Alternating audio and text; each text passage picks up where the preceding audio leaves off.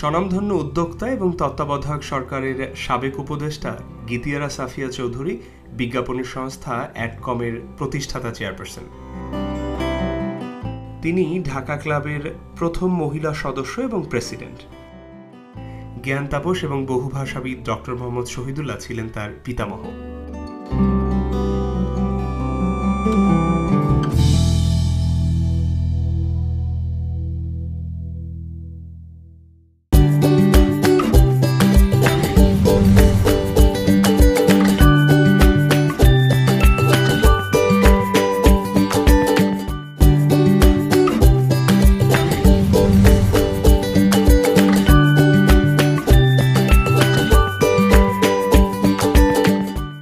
Geetiara, welcome in iStyle.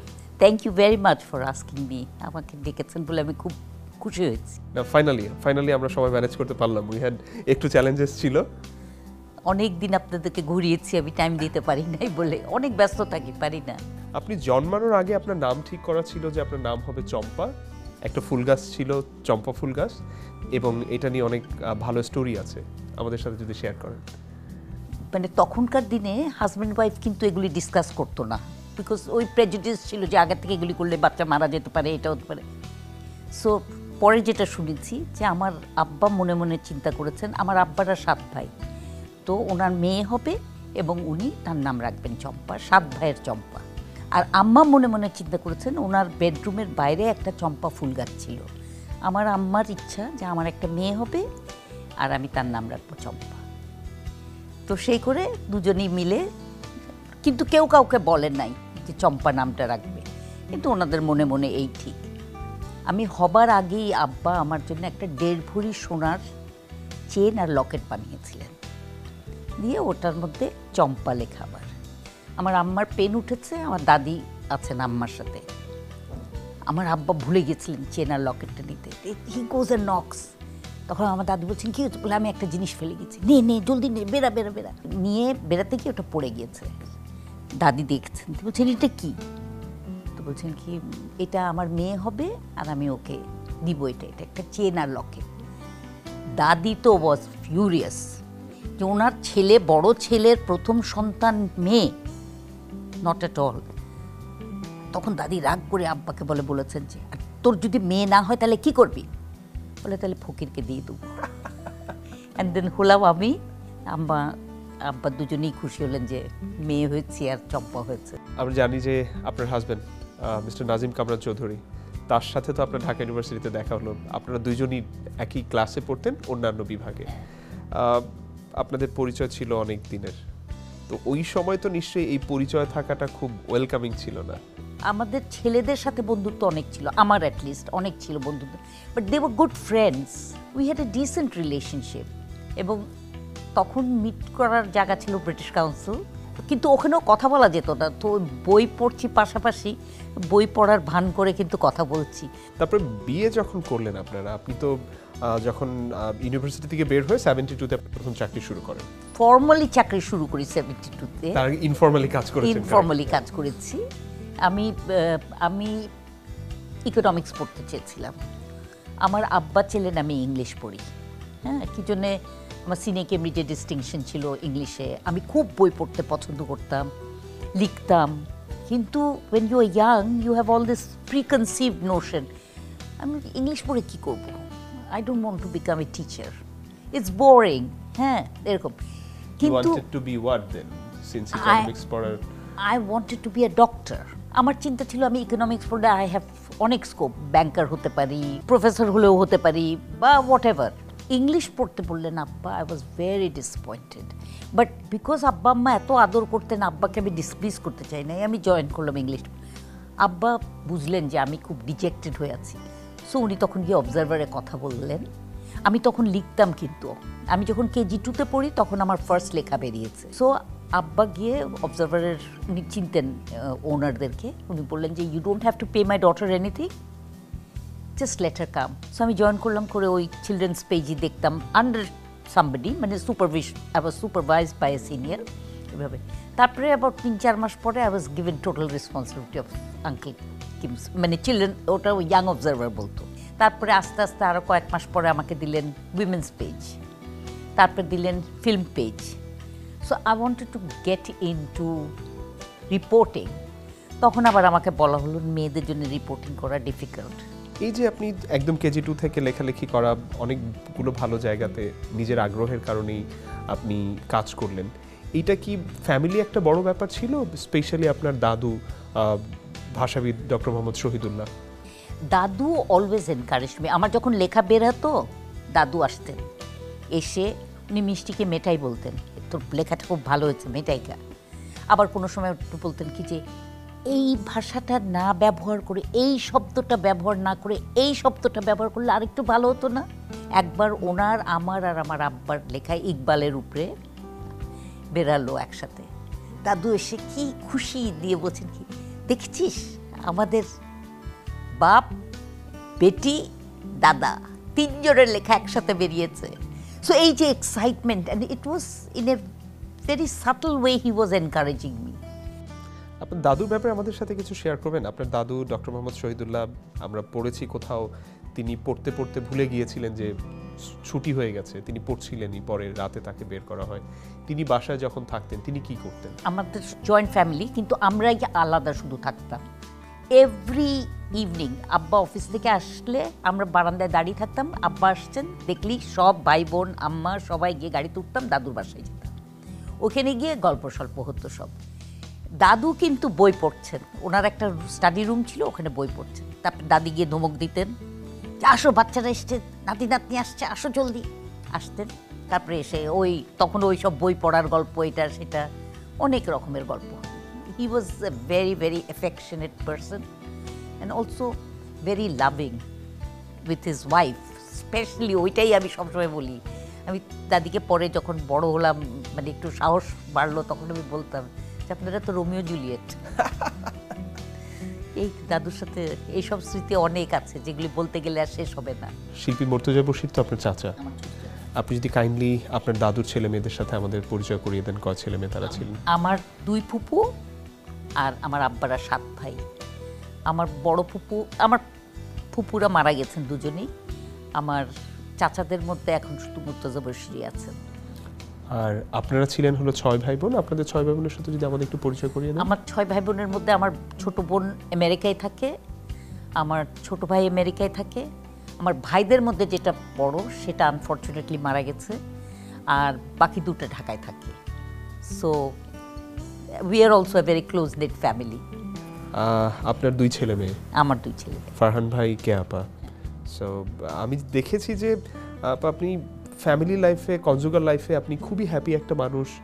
Professionally আপনি খুবই ভালো করছেন, সামাজিক জায়গাগুলোতে আপনি খুবই ভালো করছেন, সফল একজন মানুষ। কখনো অসফল হয়েছেন, ফেল করেছেন, কিংবা আপনার ব্যাপারে এই সফলতার ব্যাপারে আপনার মূল্যায়ন কি? আমি জানি না আমি খুব সাকসেসফুল কি না। I don't stop. আমি এখনও কিন্তু আমি ঠাট্টা করি আমার কলিগসদের সাথে that I am the youngest at the agency. আমি এভরি মানডে একটা স্টেটাস মিটিং করি, ওরা সব রিপোর্ট দিয়ে দেয় থার্সডেতে, আমি উইকেন্ডে ওটার মধ্যে দেখি। এভরি ব্র্যান্ড নিয়ে আমি স্টাডি করি, দেন I share my views.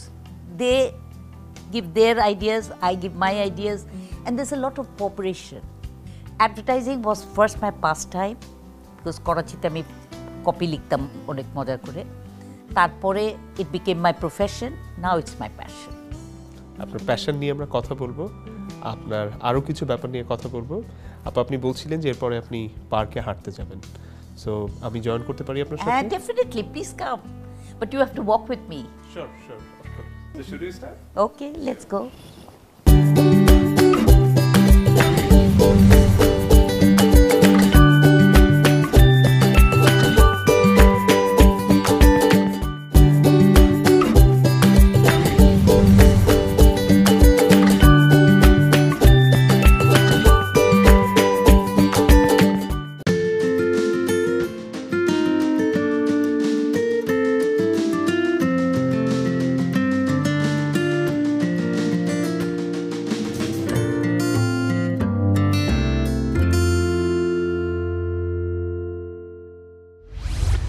Gitiara আপা, আপনি তো বিজনেস @com, যেটা আপনার নিজের বিজনেস শুরু করলেন 1974-এ, 74 থেকে এই পর্যন্ত, how was the journey? hard work all through. এখনো the hard work hasn't stopped. So, but I enjoyed it. 74-এ যখন আপনি বিজনেস শুরু করলেন, আপনি আপনার পরিবার ব্যবস্থাপনাটা তখন আপনার ইতিমধ্যে শ্বশুর শাশুড়ি আছে, তাদেরকে আপনি কি করে ম্যানেজ করলেন এই জাতীয় একটা কাজে নিজে ফুললি ইনভলভড হওয়ার ব্যাপারটা? ফ্র্যাঙ্কলি স্পিকিং, তারা আমাকে এনকারেজ করেছে বলেই আমি করতে পেরেছি। তো যখন আমার ক্লায়েন্ট আমাকে বললো এজেন্সি করতে, আমার কোনো ইচ্ছা ছিল না, তখন আই ওয়াজ ভেরি স্কেয়ার্ড। আমি ভয়ের ঠেলায় কাঁপতে কাঁপতে গিয়ে আমার শাশুড়িকে বললাম, মা আমাকে এরকম একটা এজেন্সি করতে বলছে। আমার আব্বা সবসময় বলতেন জাস্ট ডু ইট। তো আমার শাশুড়ি বললেন, তোমার আব্বা বলেন না just do it, so just do it. আমি বললাম যে ফারহানকে দেখবে কে? তখন তো ফারহান পিচ্ছি, ফারহানকে দেখবে কে? আমি আছি না। এই যে এনকারেজমেন্ট। তারপর আমার শ্বশুরকে গিয়ে বললাম, মাই শ্বশুর সেড দ্য সেম থিং।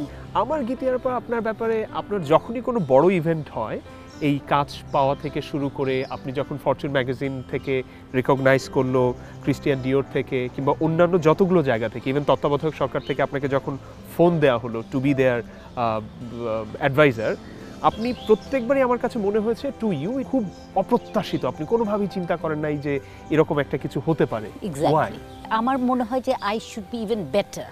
ওকে, আমার চেয়ে নিশ্চয়ই আরও ভালো লোক আছে। আমি আবার কোনো কাজ করে ওখানে বদনাম চাই না, যে পারে না, মূর্খ একটা, গাধা, গর্দ, বুদ্ধি নাই, এসব শুনতে চাই না। So what ever I do, I have to put in my 100%। যেরকম তত্ত্বাবধায়ক সরকার বলে একটা বলি, যে আমাকে first ministry that was, I had 4 ministries. First যেটা বলছে সেটা হলো women and children, and I was scared because although I'm a woman, I knew nothing about women and children. I was very scared. যখন industries বললো, I felt confident, পারবো, আমি industry সম্বন্ধে জানি। বিকজ যখন সোশ্যাল ওয়েলফেয়ার বললো, I was happy because আমাদের family থেকে একটা ইয়ে আছে যে আমরা সোশ্যাল ওয়েলফেয়ার করি। যখন টেক্সটাইল অ্যান্ড জুট বললো, তখনও খুশি হলাম, যে আমার ফিলিং হলো যে আমার দেশের জুটের একটা বিরাট প্রসপেক্ট আছে। কিন্তু ওই যে I have to be 100% sure that I can give it my best, নাহলে আমি ভয় পাই। তত্ত্বাবধায়ক সরকারের প্রসঙ্গটা যেহেতু আসলো, আপনি আপনার ভূমিকাটাকে, আপনার ওই সময় টোটাল কাজটাকে আপনি কিভাবে মূল্যায়ন করবেন? It is two short A time that, although আমাদেরকে 3 মাস বলে নেওয়া হয়েছিল, বাট 2 বছর থাকা হলো। কিন্তু আমি 2 বছর থাকি নাই, আমি 1 বছর পরে ছেড়ে দিয়েছিলাম। বিকজ সবসময় বলা হতো, কিছু আইডিয়া নিয়ে গেলে বলা হতো যে let the elected government come and do it. So what M I doing here? I'm wasting my time, তাই না? আমার এটা ফিল হয়েছে। দেন আই সেড, আমি আর থাকবো না, ছেড়ে দিলাম সেই জন্য। আপনি যে ড্রেসগুলো পরেন, আমি বলবো না যে this are very expensive. What is fashion to you, or what is your style? My style is being simple. আমি এখনো 350 টাকা, এখনো অবশ্য 350 টাকায় আর শাড়ি নাই, সেগুলি 450-500 হয়ে গেছে। এবং আমি শাড়ি যখন কিনি, এই যে রোজার সময় যাই, গিয়ে পুরা মানে আমার বাড়িতে যারা কাজ করে, তারপরে আগে যারা কাজ করতো, মার বাড়িতে যারা কাজ করে, বাপের বাড়িতে যারা, এতে সবার জন্য শাড়ি কিনি।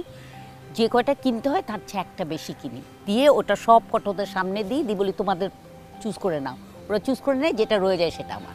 আমি যদি বলি যে নেক্সট 5 বছরে কিংবা নেক্সট 10 বছরে আমাদের এজেন্সিগুলো, তখন কাজগুলো কেমন হবে, কতটা ডিজিটাল হবে, তখনকার আউটপুটগুলো কেমন থাকবে? এখন কিন্তু we are moving towards digital, এটা reality. I might not be digitally savvy, but the young generation যাকে আমি অ্যাপ্রোচ করতে চাচ্ছি, যাকে আমি attract, they are digitally savvy. So এগুলি আমাদের জানতে হবে যে কী হচ্ছে, এবং রেডিও প্রোগ্রামস বা TV programs have to cater to this needs, এ নাহলে হবে না। বিজ্ঞাপনী সংস্থাগুলোর সাথে মিডিয়ার রিলেশন কতটুকু কোঅপারেটিভ এখন? Not at all, I am sorry to say, not at all. এইটা আমাদের করতে হবে ফর আওয়ার মিউচুয়াল ইন্টারেস্ট। এখন যারা বিজ্ঞাপন শিল্পে আসতে চায়, তরুণ প্রফেশনাল হিসেবে কিংবা বিজনেস করতে চায়, তাদের ব্যাপারে আপনার কি মেসেজ থাকবে? It is a very, very interesting profession. We can never get bored. Keep yourself that active. You have to read books, watch what দুনিয়াতে কি হচ্ছে. So I would tell youngsters that come to this profession, put your 100%, and you will see the pride, the satisfaction, job satisfaction যেটা, achievemenটের satisfaction যেটা, সেটা পাবে. So আমার ইয়ে হবে, আসো, কাজ করো, এনজয় করো, and be proud. আপা আপনাকে অনেক ধন্যবাদ সময় দিয়েছেন আমাদের। Thank you very much to you and to the entire iStyle team. They gave me a very good opportunity to do all this bok. চাকরি কিংবা ব্যবসা করতে গিয়ে আমরা প্রায় দেখি আমরা আমাদের কাজে সন্তুষ্ট থাকি না। গীতিয়ারা সাফিয়া চৌধুরী যেরকম বললেন 100 ভাগ দিয়ে কাজকে ভালোবেসে কাজ করলে অবশ্যই ভালো রেজাল্ট পাওয়া যাবে, স্যাটিসফ্যাকশন আসবে, দেশের পণ্য নিয়ে কাজ করে দেশের পণ্যকে অনেক উপরে নিয়ে যাওয়া যাবে, একজন সুখী মানুষ হওয়া যাবে। পরের পর্বে অন্য কোনো অতিথিকে নিয়ে দেখা হবে। Till then I wish a very good week. Good bye.